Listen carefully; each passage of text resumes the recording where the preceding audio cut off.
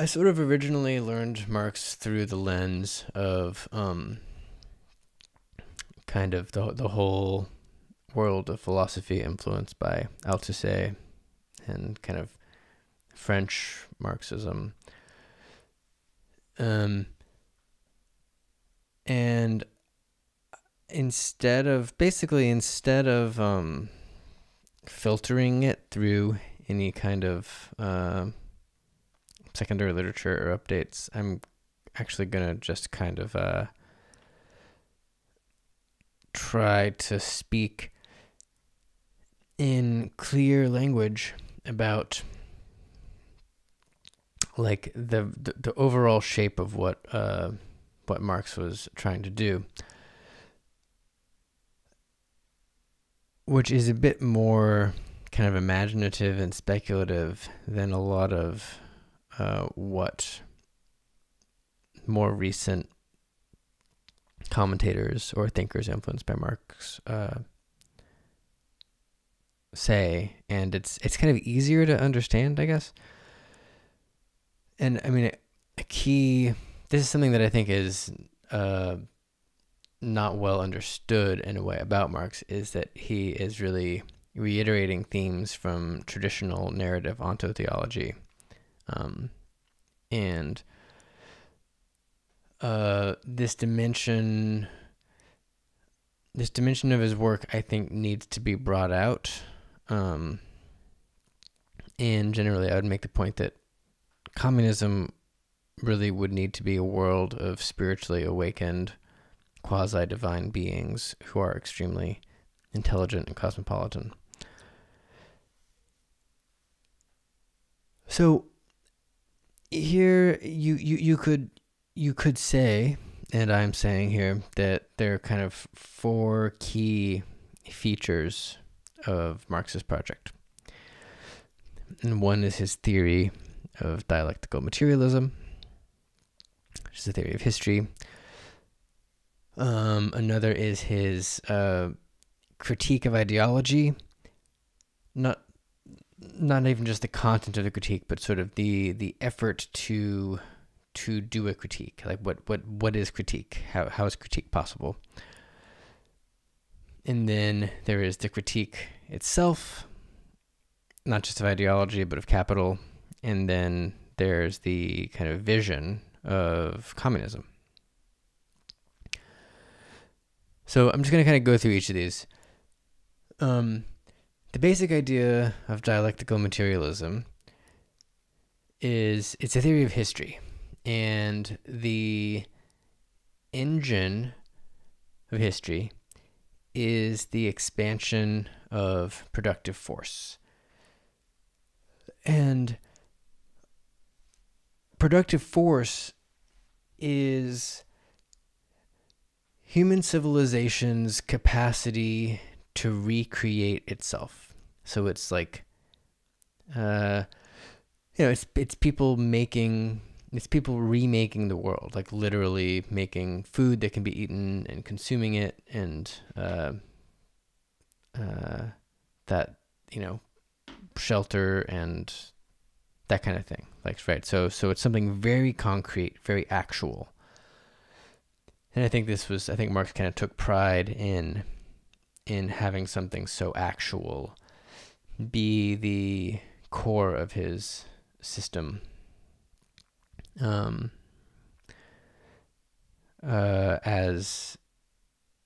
in contrast to sort of philosophical systems that start with something more abstract. So productive force expands. And what it means for productive force to expand is that it produces more efficiently, and there is greater connectivity between people, and the division of labor is more differentiated. And so the idea is that the productive force is expanding, and that is the engine of history. Now, there are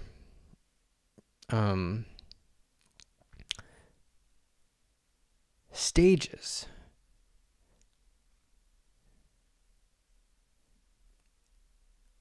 basically it's like as productive force is expanding, a sort of collective world appears that is kind of like a vessel for a certain limited range of productive forces expansion. And it can sort of, it fosters expansion up to a certain limit, or like a sort of singular, a threshold.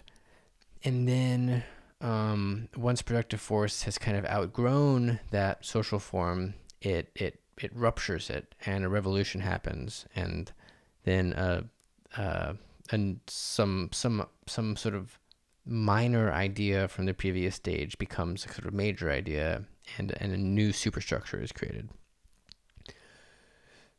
And what I mean by a social form is like basically it's like a social world of legal relations, social relations, religious narratives, morality, personal identity, sort of everything that's sort of important to people in the world constitutes a particular stage, a mode of production. And there's this key idea is that the content of that whole world is actually not true. Its actual function is to sort of subterraneanly serve the expansion of production. And the people who are living in this world don't realize that. They think that they are that their beliefs are real, and in fact there's this kind of function, and it will be discarded once it's no longer needed. So there's this false consciousness.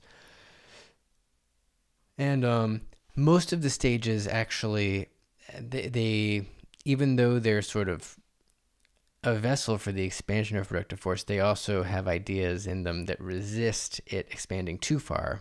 And capitalism is the current mode, and it's different for capitalism. Capitalism actually encourages the expansion of productive force in a much more sort of direct and dynamic way.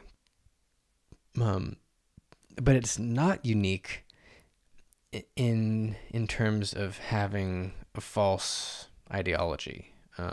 In other words, even though you can sort of see under the hood a little bit better under capitalism, we kind of understand that that our culture, our social values are kind of they could be discarded, and we sort of know that the economy is kind of the main thing in the world or something. There's still a huge amount of ideology, and the nature of ideology has changed a lot since the time of Marx. But anyway, we're not really talking too much about specific theories of ideology. But so, anyway, that brings me to the second topic, which is critique of ideology. So, again, just very, very basic idea is that Marx believes that by examining capitalism, literally by examining theories of political economy, as well as sort of analyzing culture in other ways, you can find contradictions that, if you're armed with this knowledge and you understand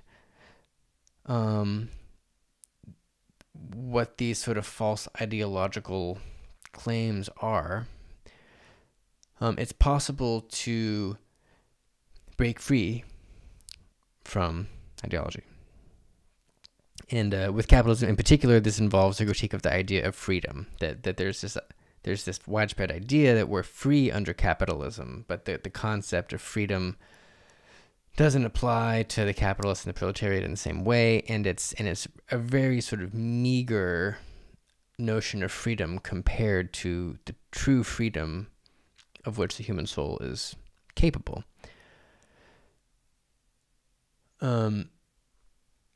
And another aspect of breaking free is situating capital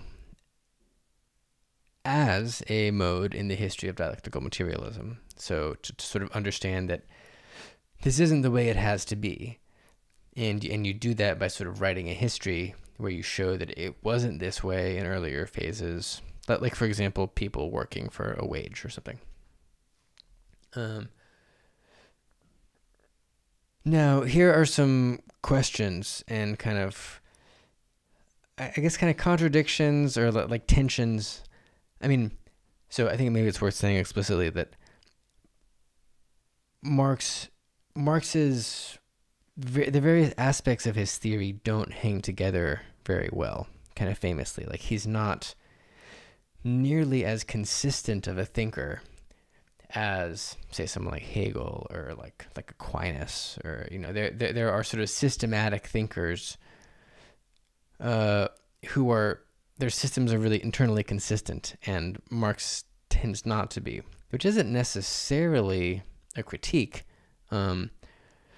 or a, let's see, it isn't necessarily a flaw that like invalidates this whole project, and I'll get to that why in a second. But one question is that there seems to be an initial contradiction between the theory of dialectical materialism and the idea that critique of ideology can help you to break free, because what is this subject that is able to critique political economy?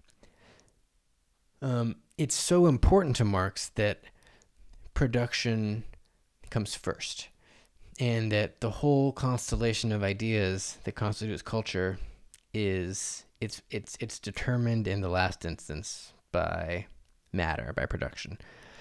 But if that's so, how is it possible that Marxist ideas are not also determined in the last instance by the expansion of productive force?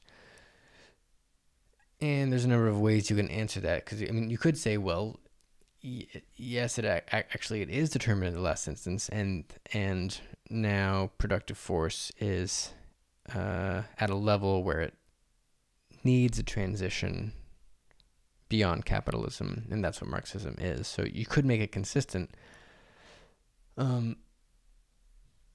But this sort of leads to a whole question about teleology and fate and freedom and agency that is a real kind of sticking point, and people kind of take sides, whether they're a teleological determinist, a vulgar Marxist, or whether it's... Anyway, so that's an issue. How does the idea of critique of ideology square with the theory of dialectical materialism? Another question is,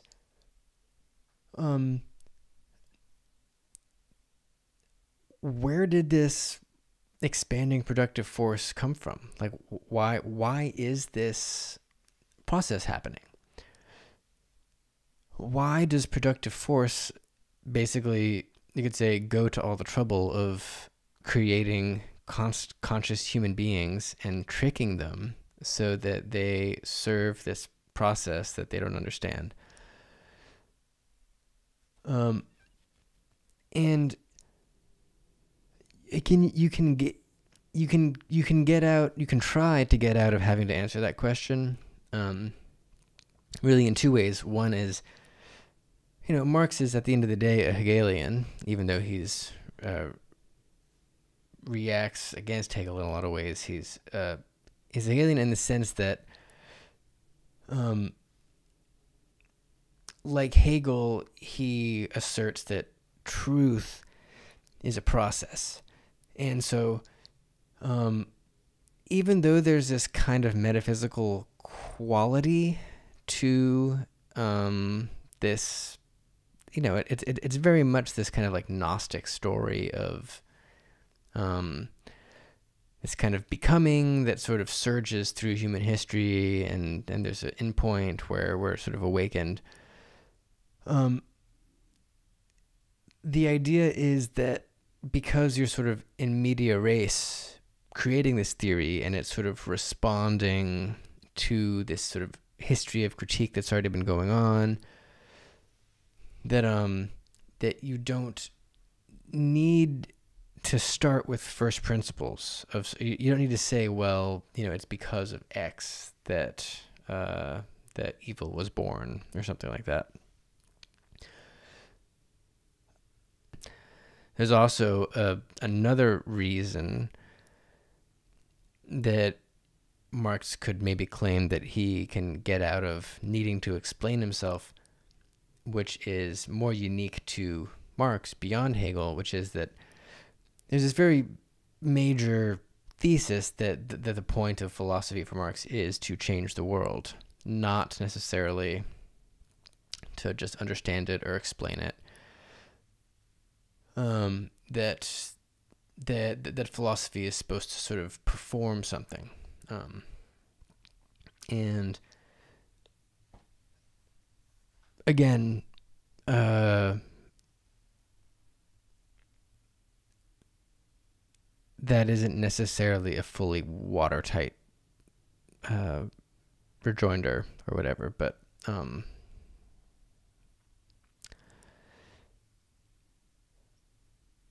nevertheless, it is fair to say that it's important to understand that there is this kind of logic that Marx and Hegel and a lot of these kind of German idealist thinkers, as well as existentialist and post-structuralist thinkers, are tapping into, that is neither teleological nor voluntaristic. That you kind of have to just really dig into the meat of philosophy to kind of make contact with. But it sort of involves like submitting to an alterity that sort of like being a vessel for new ideas sort of emerging, and it's the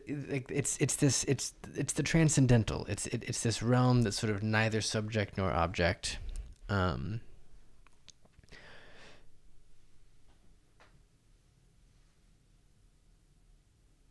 But anyway, it's worth noting that this system really does draw a lot from Neoplatonism, Gnosticism, Kabbalah, Christian, apocalyptic eschatology. One particular idea from Kabbalah that really is taken up is this idea that at the end of an historical process, there's kind of a birth of this kind of like perfect culture of awakened beings that sort of understand,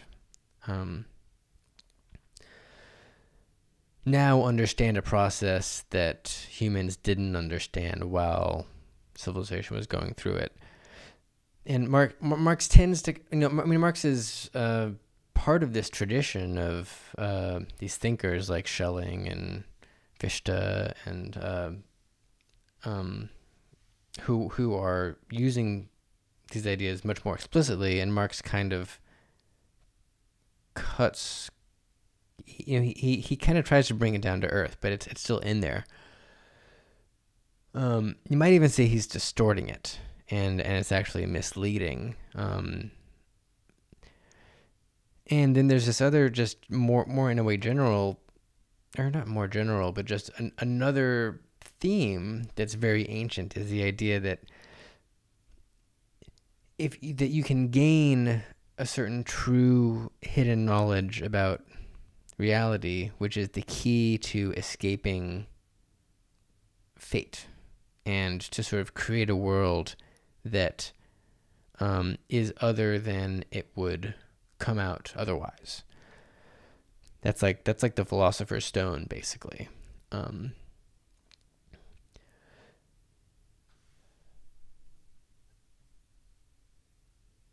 So keeping that in mind, that this has the sort of I don't know, the kind of archetypal structure of with themes that really come from various mystical theogonical narratives.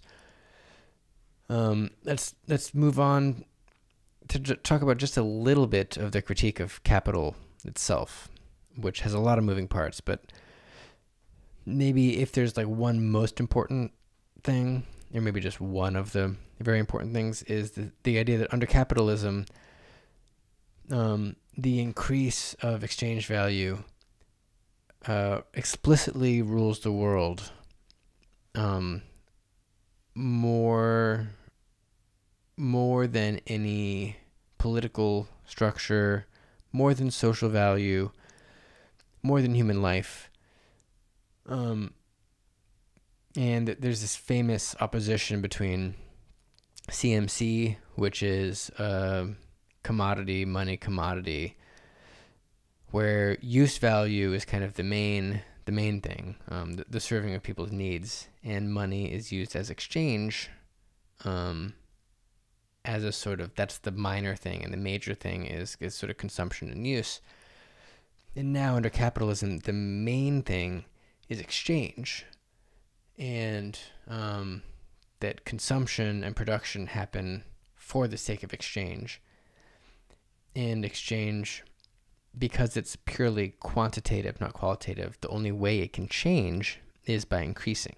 And so you, or by decreasing, I guess. But so there's that, and then there's all the stuff about sort of extracting surplus value from. Basically, surplus value comes from a worker producing more value than the worker is paid for, and then there's more value in the system. And there's this other idea that the thought that we depend on the market rather than the other way around, that people tend to not see that that humans are recreating human life, and we sort of falsely think that these abstractions like price and so forth are real, and that we need to serve them, but that in fact it's the other way around.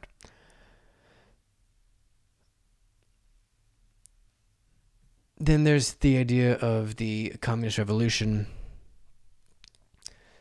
and there's sort of a negative vision and a positive vision. So basically the idea is that with increased automation, the crises that capitalism will reach a point of crisis where demand can't keep up with production, and basically as production gets more automated and more efficient, the value of products goes down, and so things are less profitable, people are paid less, and things will get so bad for the proletariat that they will wake up and revolt, seize the means of production, and create a just society.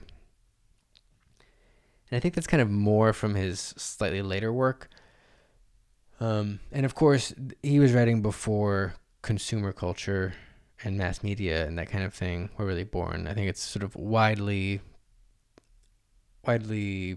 noted that maybe that would have happened, except that consumer culture rose to the rescue, sort of, to get people to consume more than they need to.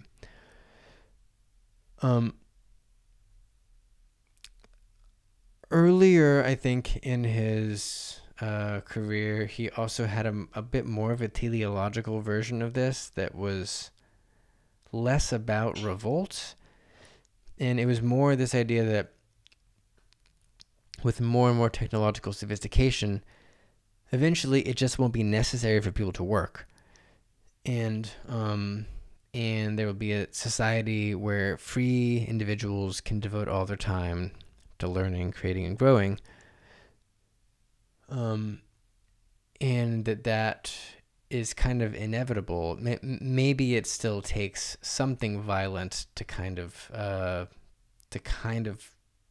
break out of the old mindset, but that really capitalism does a lot of the work in terms of reaching a level of technological sophistication where this is possible.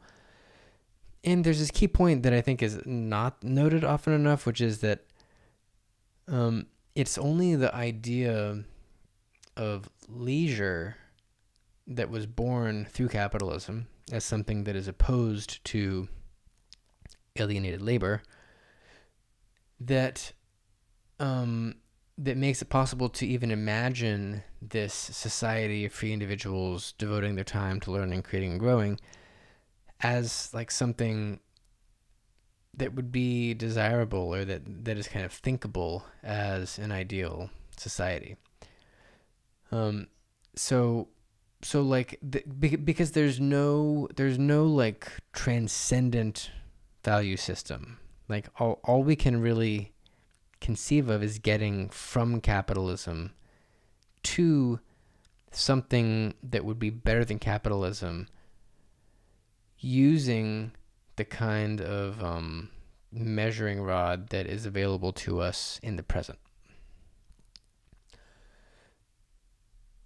So he really was not interested in like tearing the system down or going back to something else or that kind of thing. He really saw this as a sort of transcend and include, the way out is through kind of scenario.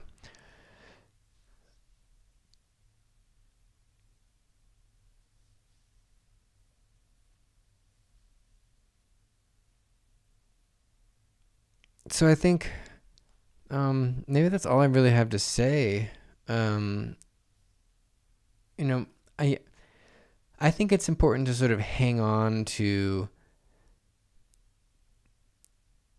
this idea and then sort of reverse engineer politics from there. Like, I think maybe the key in this is that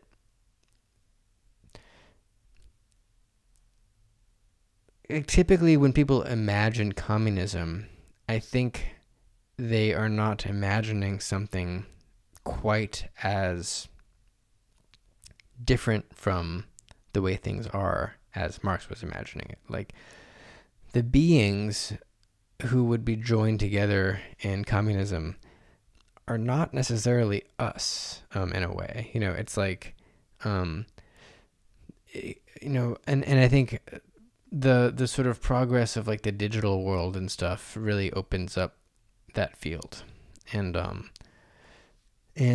you can imagine it. There's a lot of continuity between his vision of communism and the many visions of the kingdom of heaven that have been offered or channeled by theologians in the Abrahamic tradition of like beings that actually aren't even attached to matter anymore.